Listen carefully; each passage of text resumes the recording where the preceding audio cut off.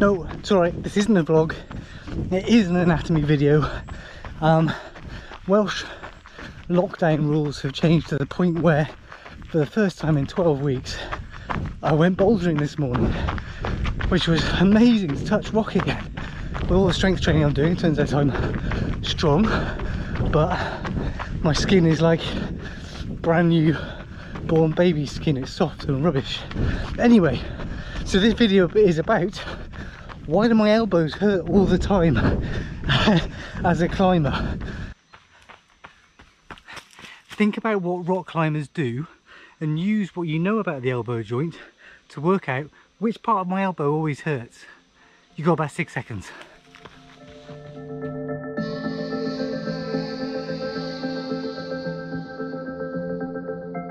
Yes, that was a very nice run, thank you very much. It's that part of my elbow that hurts, and we'll talk about the anatomy in a moment.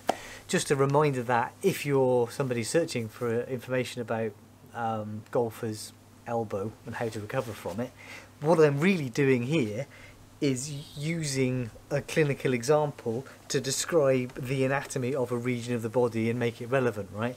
I'm not a clinical doctor, I've got a PhD and I teach anatomy, so that's what we're doing here. Right, so this isn't medical advice. That said, what reminded me to do this was Ed next door plays a bit of golf, and the golf course is opened again recently, so Ed's been playing a lot of golf, and as a result of playing a lot of golf he hurt himself here. So we were exploring the anatomy here and what's caused the injury and how best to recover from it.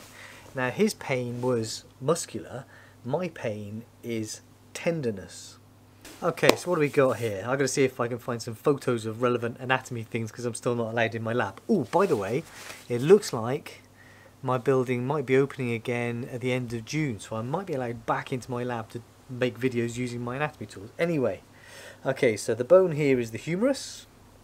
These bony bits here on either side are the epicondyles of the humerus. Oh, that's really sensitive, just poking that. That's the olecranon. And then in here we have the radius and the ulna, the two bones here. So the pain I'm feeling is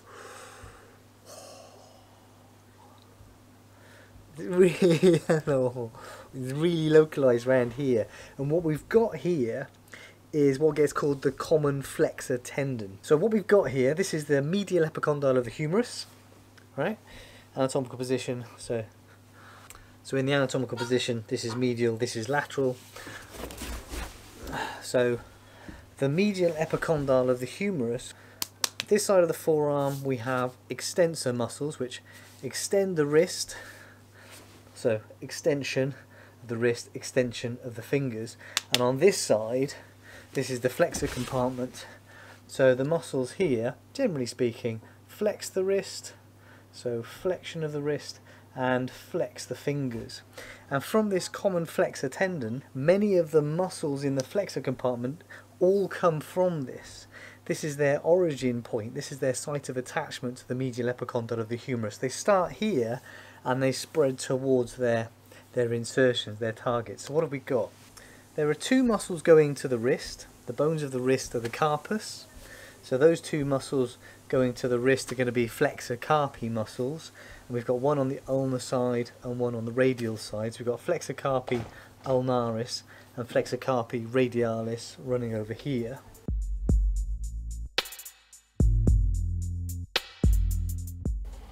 And then we have pronator teres. So pronator is going to give this action, right? So pronation, supination, pronation, supination.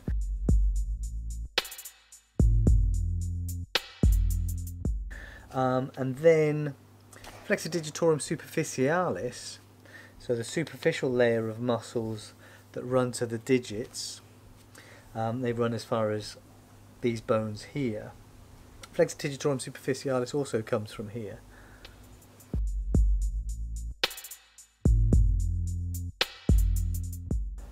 Those are the main ones, the four, but also we have palmaris longus, a long muscle running to the palm, which not everybody has. You know, it's a thing, but palmaris longus also gets described as coming from the common flexor tendon. Anyway, So what's causing my pain then? What do climbers do? Well, we do a lot of flexion. We do a lot of this, and we do not just when climbing but also in training, because we don't tend to do pull-ups like this. We tend to do pull-ups like that. They're more climbing specific, which means that we're using these muscles to stabilise the wrist. And often, particularly if you're working like with slopey holds and that sort of thing, where you're not grabbing with your fingers, but you're grabbing with your whole hand, you're using these wrist flexors quite powerfully to hold on to those things. But also you're flexing your fingers. So there's a lot of strain put on the common flexor tendon from flexor carpi ulnaris, flexor carpi radialis, flexor digitorum superficialis, and that often triggers long-term changes, and this is what a tendinopathy is. It's not tendinitis, it's more of a tendinopathy, and I'll come back to that in a minute. Okay, so this pain here gets called golfer's elbow. Why does it get called golfer's elbow? What are golfers doing? Are they doing a lot of that? Well, they might be if they're not swinging too well and they're compensating with their wrists. But what you do when you swing is, I mean, ideally you should just be hinging. You should just be hinging like that, right? So, but when you hit the ball, when you hit the ball with a golf club, the forces want to push the wrist that away. So the flexor carpi muscles are resisting extension of the wrist, right? Do you see what I mean? So they're not so much that they're actively flexing the wrist, as much that every time you swing and strike the ball, they're trying to keep this straight and square. So they're resisting extension. So then you get overuse again of the tendons and the muscles. In Ed's case, he tore a muscle. Muscles are really good at being injured. Depends on how badly injured they are, of course. But a minor tear in a muscle, with a bit of rest, ice, compression, elevation, they heal really nicely and quite quickly. Whereas damage to tendons is a much slower process to recovery. So that's what's going on here. That's the anatomy. And while it gets called golfer's elbow, now you have a better understanding of the anatomy and how it's involved in wrist flexion. You can see how this sort of injury can come from people who, it's kind of a long-term overuse issue. So people who work manually, people who work physically, often then start to develop these sorts of pains and these sorts of issues because of overuse of the muscles and the tendons. Alright, so we also used to call these tendinitis, but now if we actually look at the pathophysiology, if we actually look at the extracellular matrix, the cells, the tissues, if we actually look and see with a microscope what's going on in the tendon, we don't see signs of inflammation. We don't see this, a long-term inflammatory response. So it's not really an itis, it's not really tendinitis. What we see, generally speaking, is degeneration of the extracellular matrix within the tendon. So the tendon is a really highly organised connective tissue that's translating the forces from the muscle to the bone. And we see that the normally very organised type 1 collagen fibrils become disorganized in places, and we might see more cells than we normally would. We might see an increase in vascularization. We see a lot of strange changes, and it's not entirely understood why these things occur, but it's a chronic condition, so it's like a slow long-term degenerative thing, and that's what leads to swelling and pain. Personally, it's just pain. It's an interesting thing. So when I was a runner, and a triathlete, my legs hurt all the time, just because they do. They always hurt, and that's normal. And it's the same moving into climbing. Like my shoulders always hurt all the time, my elbows hurt all the time, and that's fine. But it's different levels of pain. So if I'm doing like a lot of fingerboard exercises, that can really exacerbate this, and the pain goes up to a level which is bad pain, and then I back off and I rest. And by resting, I mean I do less.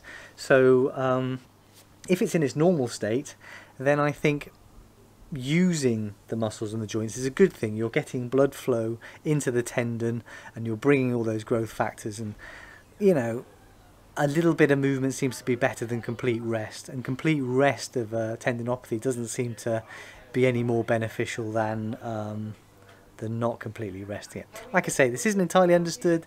Everybody's a little bit different. The tendons around the body are a little bit different. This is just what I do. I just keep going because it's the old thing, isn't it? So you either stop or you keep going. Recovery then of this sort of thing, initially, so I mean, you could have an acute injury. It's more likely to be a chronic injury. So an acute injury can be, you know, a specific event damages the tendon or a muscle. And in the acute phase of recovery, again, this is just what I do, right? You tend to use rest, ice, compression and elevation. So you're trying to limit the inflammation. You use ice to cool it down, a little bit of compression, that sort of thing. Your basic first aid type stuff. But Sam, that's a really wishy-washy description of tendinopathies, considering you call yourself a cell biologist. Yes, it is, but if we were to talk about it in that sort of detail, that's a whole other 20-minute video, and I don't think my audience wants to know about that in this video. Anyway, right, we're done. So that's what golfer's elbow means. Those are the anatomical structures involved. Those are the movements involved, and that's how you might rest it, by thinking about those movements. And then I think the general advice, go ask a physio. Don't ask me. I don't, you know, I'm my own worst enemy sometimes. But go and ask a physio, and they'll probably tell you in the early stages to do rest, ice, compression, and elevation. So limit the inflammation in the early onset, you know, ice it. But then when after a few days of that, you know, maybe use a little bit of heat, a little bit of movement, that sort of thing, to encourage blood flow into the tendon and help it recover. And pain is your guide. Too much pain, sharp pain, like the wrong pain is bad, but the right pain is okay. If you understand that only comes with experience. Right, we're done.